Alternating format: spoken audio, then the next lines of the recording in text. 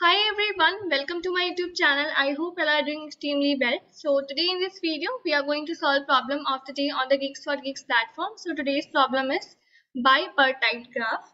So as usual, first of all, we'll be understanding the problem statement, then the logic part, and then we'll be coding it up, right? So before proceeding further, make sure to subscribe my channel if you haven't done so, and make sure to join our Telegram community as well so that you can stay updated with the job opportunities and all the stuff that we are putting on our channel. The Telegram channel link is there in the description. Other than this, you can follow me on LinkedIn and Twitter as well. The handles has been mentioned in the description itself, right? So before proceeding to the question part, so here you can see in this question they have talked about bipartite graph, right? So before understanding the logic and everything, we should know first that what is a bipartite graph, right? So if you want to learn about it, so just here you will find a very basic definition for the same. So what is a bipartite graph? If the vertex set of a graph G, let's say we are having a graph G, if the vertex set of that graph can be split into two disjoint sets V1 and V2, right? So in such a way, in this way, that each edge in the graph joins a vertex in V1 to a vertex in V2, but there should be no edges in G that connects two vertices in V1 or two vertices in V2, then that graph is known as bipartite graph. For example, here if you will see for this graph, we are having what? Two disjoint set V1 and V2, right? This one which is having AB and the other one is CD, right? So here if you will see A and C are connected, right? So you can see that the vertex in V1 is connected to a vertex in V2. So A and C are connected, B and D are connected, A and D are connected, right? But here in this vertex set that we are having, the disjoint sets that we are having, they are not connected. See, you can see C and D are not connected, A and B are not connected. So such type of graph is known as bipartite graph, right? So yeah, a very basic definition it is. I hope that you must have understood it. What is a bipartite graph? So basically that's what we have to do in this question. We have been given an adjacency list of a graph EDJ of V number of vertices having 0 base index. We have to determine that the given graph is bipartite or not. For example, if you will see here, right? So for this one, we are getting what? We are getting output as 1. So the given graph can be colored in two colors. So basically for solving this problem, we'll be using coloring approach. So here, see, for example, if you will see, first of all, you can solve this problem using BFS or DFS. In this video, I'll be explaining through BFS, right? So for example, you are starting with this node 0. So what are the neighbors of 0, right? If you are doing BFS, what are the neighbors of 0? This only, right? One only, right? So 0 if you are coloring with green, right? So 1 we can color with blue. Okay, now for 1 if you will check, so for 1 what are the neighbors? 0 and 2. So 0 is already colored, right? 2 won't be colored for now. You can see that is colored, but let's assume that it is not yet colored, so we will color it with some other color. Means whatever is the color of the parent, the children should not be, or basically I mean whatever is the color of the node that we are considering, the neighbor should not have the same color. That's what the thing is, right? So here you can see that in this given graph we can color, that can be colored in two colors, so it is a bipartite graph. Here if you will see, so see, this is not a possibility, so that's why it is not a bipartite graph. We are getting output as 0. The given graph cannot be colored in two colors such that colors of adjacent vertices, see, for the color of the adjacent vertices should not be same, right? But here they are same, so that's why we are getting output as 0. So what we have to do is, our task is to complete the bipartite function is bipartite, which takes V denoting number of vertices and EDJ denoting adjacency list of the graph, and returns a boolean value true if the graph is bipartite, otherwise it has to return false, right? So I hope the problem statement is clear. Now let's understand the logic part. Okay, so while discussing the question, what objective is that we have to achieve? We have to make sure that, for example, whatever node you are considering, right? So adjacent nodes should not be, the color of adjacent nodes should not be similar, right? And if we are able to satisfy this criteria, if we are able to meet this scenario, then we can say that our graph is bipartite.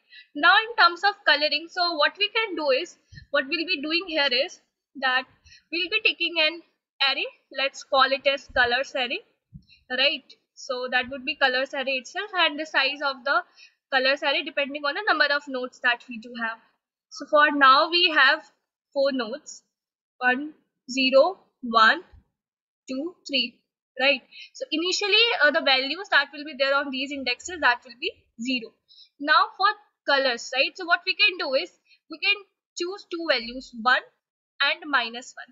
So if the node that you are considering, if we are coloring this with 1, then the neighbors of that particular node we will color with -1, or we can say like we will put the value -1, right?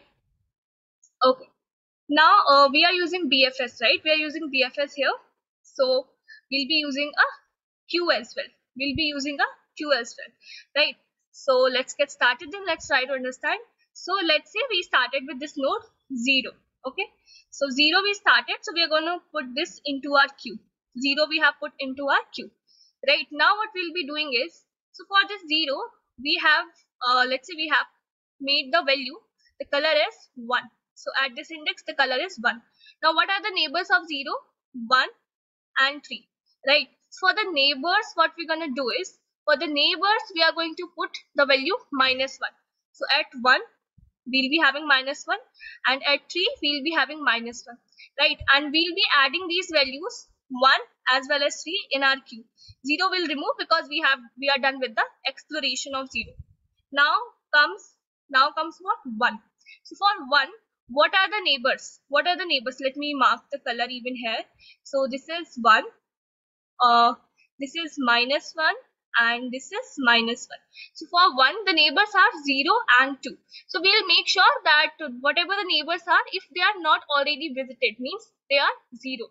So the value of, if this neighbor you will check, right? So this is what? 1. This is not 0. It means that is already visited. So we are not going to check this one. Then the next one is 2.